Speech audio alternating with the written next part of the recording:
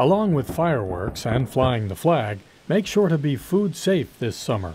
Follow the advice of the experts at the U.S. Department of Agriculture and celebrate freedom from foodborne illness. Summer is full of big picnics like the 4th of July when families get together to barbecue.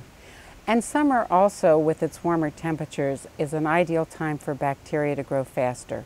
So it's important to remember the 4 basic messages of clean, separate, cook, and chill. And with our new Ask Karen app for mobile phones, you have food safety answers at your fingertips, wherever your barbecue may be. When you're cooking out, bring cleaning items with you to keep hands, utensils, and surfaces clean. Bring separate plates and cutting boards so juices from raw foods don't contaminate cooked foods.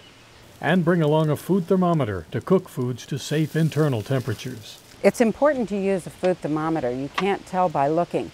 Cook hamburgers to 160 degrees Fahrenheit and poultry to 165 degrees Fahrenheit. To chill foods when transporting or storing leftovers, use a cooler with ice or freezer gels. Make sure it's at 40 degrees or below. For cold drinks, consider using a separate cooler you may open more frequently. And don't let food sit out for more than 1 hour in hot weather. If you don't know how long the food has been sitting out, when in doubt, throw it out.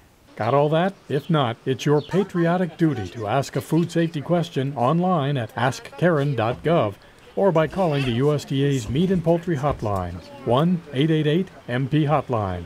For the U.S. Department of Agriculture, I'm Pat O'Leary.